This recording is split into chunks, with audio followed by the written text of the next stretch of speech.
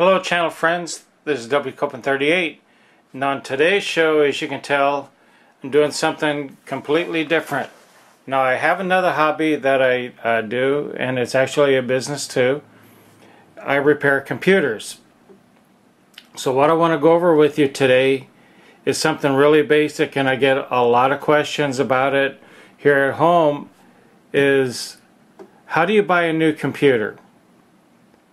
And what I mean is, how do I select a computer to replace an old one, or some people that have never even had a computer before, or how to upgrade, or how to pick up a computer for a grandchild or a son or a daughter. Now normally the first thing I ask them is, what kind of computer do you have now? Now depending on their circumstances, they might have a very old computer, they might have a fairly modern computer, they might have a computer that's gone out, the motherboard or some part inside that's too expensive to replace is quit, so they're going to have to replace the computer itself. So when you're deciding what kind of computer do they have now, that means, are they using a very old Dell or a very old IBM or a very old HP? And what that involves is, how old is the operating system, what type of CPU, that's this, are they using, how much hard drive space do they have, things like that. Once you decide that, you have to decide, what are they going to use it for now? Or is it just for one of their kids to go to school? Is it for just doing homework? Is it for gaming? And if you're a gamer, you're probably not watching my video because you guys are pretty advanced, and you'll probably wind up shut this off. But this video is primarily to help people become familiar with what they're buying when they're looking at a computer, because let's face it, when the average person goes and they see a computer case on the shelf, they have little to no idea of exactly what they're buying. So I'm going to try to fix that a little bit. Now, if they're working with a very old computer, it's probably going to have what's called a single core processor. And what that is, a single core processor essentially runs one piece of software at a time when the computer is working. In other words, it can start up and it can run the operating system, depending on what brand you have, whether it's a Mac or a PC, and that's it. And then you open some software and it puts the CPU to work. Now this is what a CPU actually looks like. Okay, I didn't have one laying around, so I couldn't pull one out of a box and show it to you. This is what actually does the computing in your computer. Not very fancy, but it's very, very high tech. It has pins on the other side, and it sits into a part on the computer called a motherboard. Now that's going to be more technical than the average person is familiar with, and I'm not going to go into that. That's a tech type of thing. Now, fastened to the CPU is this.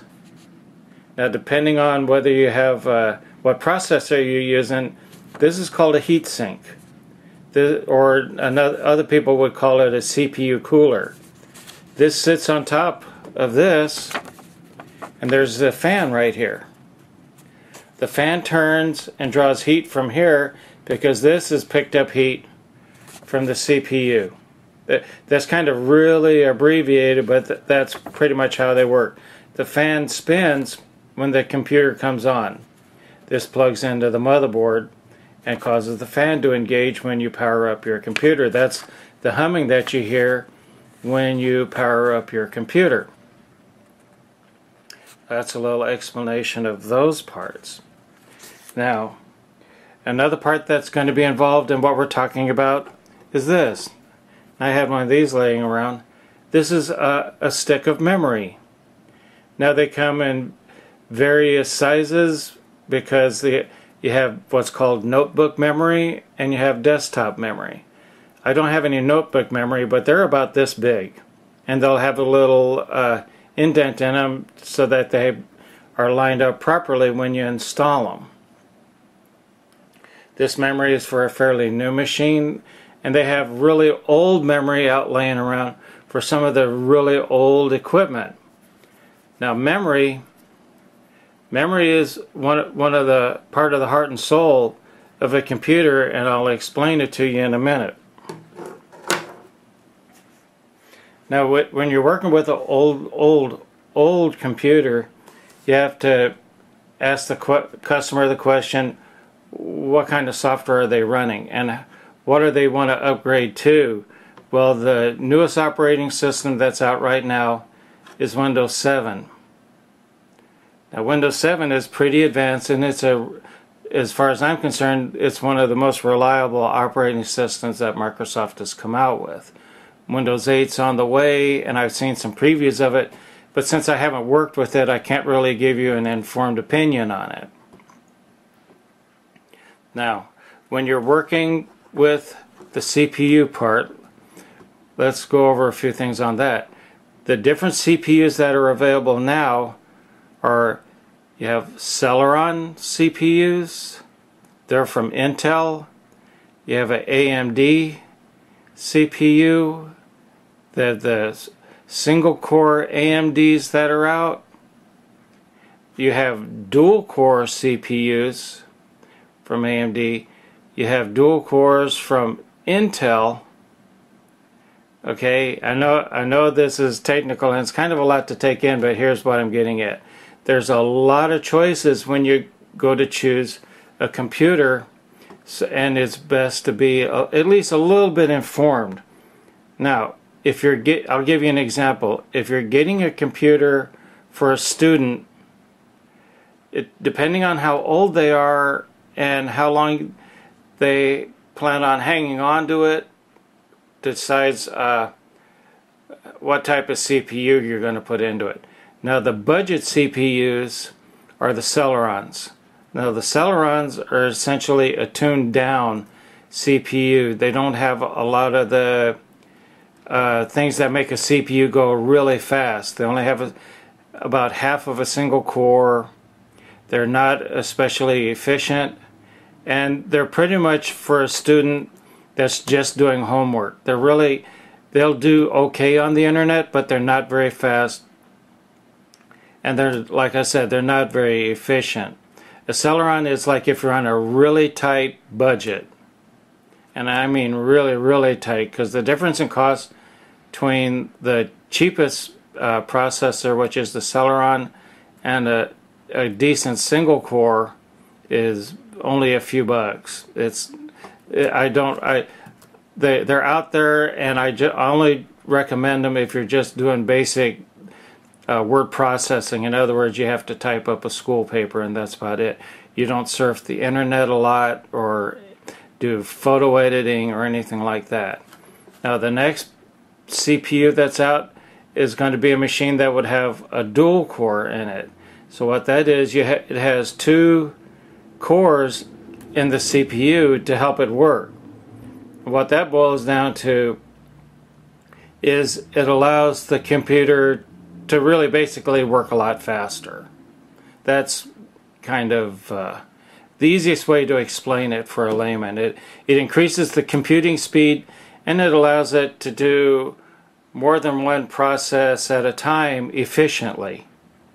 Now I'm not going to get into the different grades of dual cores or anything like that, because that's a whole subject in itself.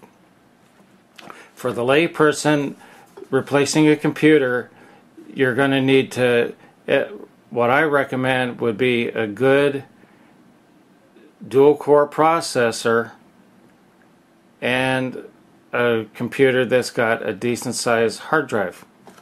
Now, when you're thinking about the CPU and a hard drive. A lot of people get these things confused because they think that memory is the most important part because it's for storage. Well, memory is not for storage, and people get that confused.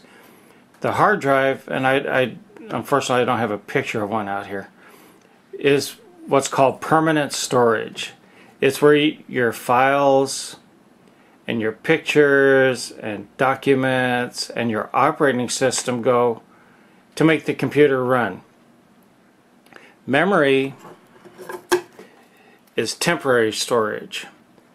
And by temporary, what it does when the system starts up, it loads the operating system and everything that it takes to run the computer on a memory module. And memory modules come in different capacities. And by capacity, I mean like 1 gigabyte of memory or 512 megabytes of memory or 2 gigabytes on up to 4 gigabytes. The amount of memory that it has decides how many programs it can store in a temporary holding area until you actually use it. And what that involves is when you open up any kind of program, whether it's a word processor or you go open up the internet or you open up a document or photo editing or anything like that, it loads a portion of the operating system, and the software actually gets loaded into here, into the memory module. And it stores it, and it keeps it stored even though you shut the program off. So even though you shut a program down, part of it's stored in here. Now a certain amount goes back to the hard drive, and it unloads. It's called unloaded out of the memory, but it's still there temporarily.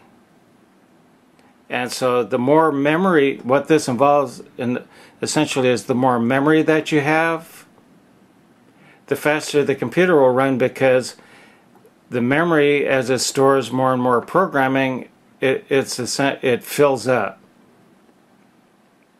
And when the memory is full, that's where you wind up with the older machines of getting a notice on your monitor that says you're out of memory. In other words, whatever memory is plugged into the motherboard is full. It doesn't have the capacity to hold anymore, and you have to start shutting off different programs, or depending on the machine, you have to turn the machine off and restart it, which is a pain in the neck. Now, depending on the amount of memory, the average machine now comes out with at least 1 gig of memory to run Windows 7. All the way on up to, I saw one the other day that was a heavier duty unit, or more efficient. It had 8 gigs of memory. So the more memory you have, the more you have available to run the computer efficiently. Now the speed isn't really determined by the memory in the way that you would think. The speed is determined by the CPU. It's what decides how fast the computer is capable of going, and the memory holds all the information. So if you have a dual-core CPU and plenty of memory, the computer is going to run very, very well. Now also in CPUs they have what are called quad cores. A quad core CPU has 4 separate processors in it that handle all your computing. And if you're on the internet a lot, I highly recommend using a quad core, because what that does is while one core is working on the internet, you can pause the internet, you can minimize it, put it down on the bottom of the desktop, and go start doing something else. Or you can grab a picture off the internet and post it and edit it without the computer necessarily slowing down a lot. It's going to slow down a little bit, but it won't slow down a lot. Now how do these all tie in together? This ties in together because when you're choosing your computer, they come in different price ranges. And as the price goes up, what you'll wind up with is more memory, a faster processor, and more hard drive storage. Now, hard drives on the average now come with pretty much either 650 gigabytes or one what they call terabyte. A terabyte's roughly about 1,000 gigabytes.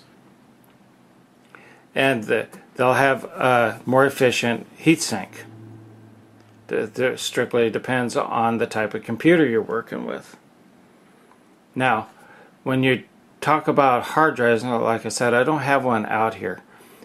The hard drive, as far as permanent storage, decides how many pictures, how many documents, things like that you have.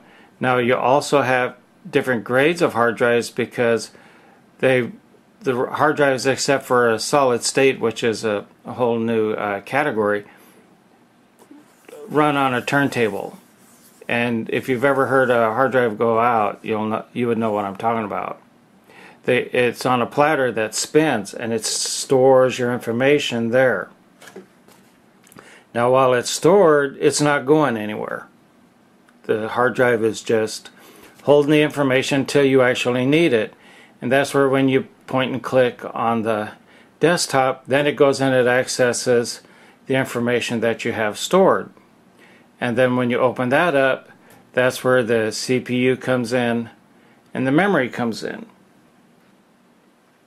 Okay, that's kind of a basic on how these parts work together. Now, next question, other than what are you going to use it for? If you're only doing schoolwork, as I said, you really need just a real basic computer.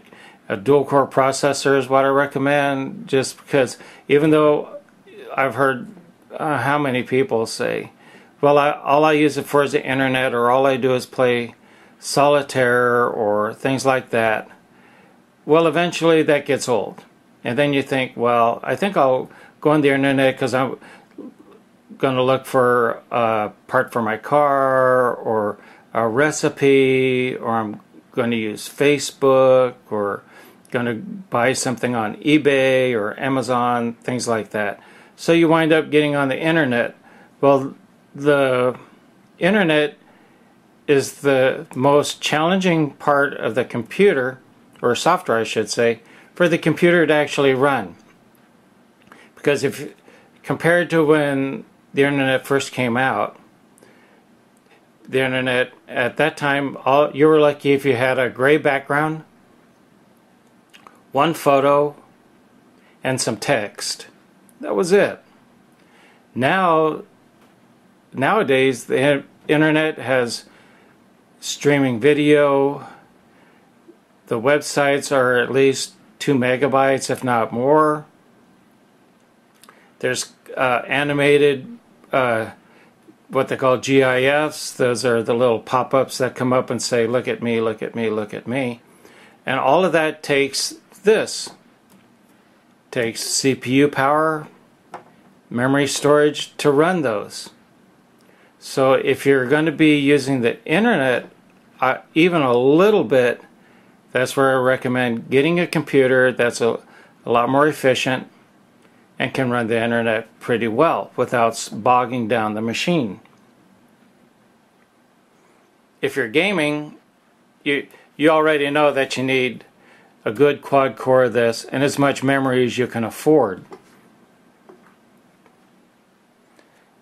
Now, next thing that you have to think about when you're buying a new computer, if you have one that, say, it was running the operating system called Windows XP, a lot of the XP software will not work on the new version of Windows 7 because it was written for what's called 32-bit. Now, I can't really break down 32-bit for you because you'd get lost. But Windows 7 runs in what's called 64-bit. It's more advanced. The software on a lot of 32-bit programming will not work with Windows 7 and 64-bit. There's ways of making it work, but that would be a different video. I'm not going to go over that much for you. Right now I'm just trying to show you how to pick out a new computer. So when you're looking at a new computer and these are the parts that go into it, you're going to have to think about your computer needs. What are you actually using it for? Another thing you have to think about when you're buying a computer is what kind of case is it coming in. And by that, a lot of the new cases come with slots in them. They're about this big, and they're little slots for the memory card that goes in a digital camera. Now, if you've ever seen what's called a SD card, they're real small and they fit in a slot in the computer. Now, that's an advantage because then you don't have to necessarily plug the entire camera up to your computer to download the images that are on your SD card. So that's a plus. You also have to know how many USB slots there are on the case. Now, USB stands for Universal Serial Bus. And a USB and the cord are like if you have an iPhone or a camera or a smartphone, any kind of smartphone. A majority of them tether or attach to the computer through a USB cable. USB cable is about this big, real tiny. It's got a real fine cord on it, and it attaches to the computer, and that's where you transfer information from point A to point B. Now, the really old cases, if they had a USB at all, it was on the back side of the case. Well, a lot of the newer cases, the USB is in front somewhere. And a lot of the better grade cases not only going to have a USB slot, usually it's two of them, it's also going to have slots for the SD card or appropriate card for whatever type of camera you have. So that's an advantage. That's something to look at also. You want to, if you can't see them, ask the salesman if there are memory card slots in the front of the computer for your camera. Okay, now we've covered that part. Now, when you're buying a computer, another thing to think about, frankly, is your budget. How much can you afford to spend? Well, on average, not fixed, on the average you can get a pretty good computer, just the case with the CPU and the memory and the hard drive, for about $450. Not with a monitor. Sometimes you might catch them on sale, and essentially they give you the monitor for free, and if they don't, then you'll have to replace the monitor. I'm going to show you some pictures of those. Now, $450 is going to get you a very good dual core or a lower end quad core if they're on sale, which I would recommend going with a quad core if you're in that price range. When you get down to, like, you see the computers on sale for $250 or $300, you're getting a single core computer that's going to have limited workability, as I would put it, to being able to get the job done that you want to get done. Okay, that's kind of that part of it in a nutshell. That's how you would pick out what type of computer that you're going to purchase. Also, to think about how long do you want it to last. And that's kind of important to people because maybe you're just buying one and you've never had an efficient computer before, or you haven't had anything, or the last computer, like one customer I had, they were running Windows 95. Well, they eventually quit playing solitaire with it, and they wanted to get on the internet, and they found out they couldn't get on the internet because the computer would barely run. And that was kind of humorous to see. I hadn't seen a computer using that operating system in a very long time. So it was kind of fun to take them down to the store and let them pick out something and find out that computers can actually work really, really quick. Now, the last part that I want to go over with you, when you're choosing a computer, if you haven't already upgraded your monitor, you're going to have to decide on that. Now, this is a picture, and I'm sure we've seen these in some offices and government buildings. Actually, the government still uses these, if you can imagine that. This is called a CRT, cathode ray tube monitor. There's a very old, when they talk about size of the monitors, it's not across, it's measured diagonally. Now, the first monitor that I ever used was 14 inches diagonally, and it was what was available. That was it, and I thought that was top of the line. Well, these are dead in water now. A lot of them won't even work with a new computer because what's called the screen resolution won't adapt to a new monitor, to a new computer. The video cards and the video output isn't compatible with these. But I just thought I'd show you a picture of that just for an example. What's used now are flat panel LCDs or LED monitors. Now, this is an example of one. This one happens to be a Dell. And I don't have any real preference as far as monitors, but what I would tell you is I have a preference over the type of screen that they have. Now, the screens can either be LCD, liquid crystal display, or LED, and that's an electron display. The LEDs are much easier on your eyes. They're a little bit brighter, they have better contrast, and they have a much better black-white crispness as far as actual viewing. And if you plan on using the computer for any amount of time at all, I highly recommend going the extra expense and getting an LED monitor instead of the LCD. They generally run probably about $50 more than the LCD, the liquid crystal display. But if you actually take a look at one in a store and compare them, the LED is much crisper, it's much brighter, and it's easier on your eyes over a period of time. Now, in the measuring for diagonal, they come all the way from 19-inch diagonally all the way up to practically the size of a television. I have one, the one I work with right now is a 23-inch, and that's quite large. Depending on your budget, I recommend either 20 or 21-inch monitor for you. But what you're going to have to do is you actually got to go to the store and take a look at them and see what you think.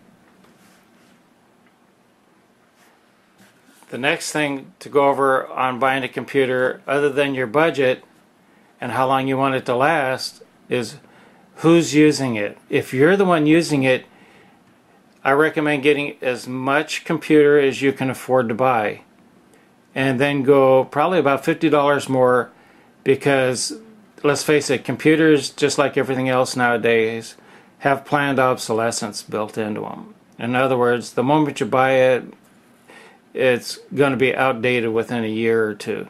So if you go just a little bit extra, yeah, it can be outdated, but it's going to be able to last longer than one if you get like the bottom end and like your computing needs grow. And let's face it, they all grow. I haven't seen anybody yet that had a computer and said, you know, I wish it would do this a little bit more efficiently. And that's what it boils down to. The computer itself doesn't have to be bad, but you wind up getting software and you get other programs that are a little bit more demanding, and the next thing you know, the CPU slows down or it runs short of memory, and then your computer becomes not something that you're going to enjoy, more or less. So that's something to think about when you're buying it, is how long do I want it to last? How much demand am I going to put on the processing? And what kind of programs am I going to run on it? Well, that's it for this part. This gone a little bit long, but I just wanted to give you some ideas of how to actually go through and purchase a new computer. There's a lot more to it. There's a lot of things to go over. Go over it with your salesman when you talk to them. Be informed. Don't be afraid to ask questions. And a lot of them are glad to help you. Now, if you have any questions for me, you can email me at wcopeland38@comcast.net or leave me a note on this video, and I'd be glad to email you or give you some advice on any kind of computer that you might be looking for. It's a lot of fun for me. I really enjoy doing computing. It's a good challenge. Well, this is Dopey Copeland 38 saying, I'll be back with more for you.